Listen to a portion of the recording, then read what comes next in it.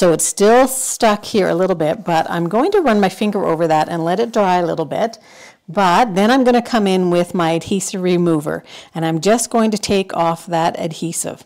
And when you do that with these are very inexpensive, and we used to sell these with Stampin' Up, but you can pretty much get them anywhere. A stationery store, some dollar stores carry them, and they are invaluable. And then all you do is pick off the little bits of glue off the end of the adhesive.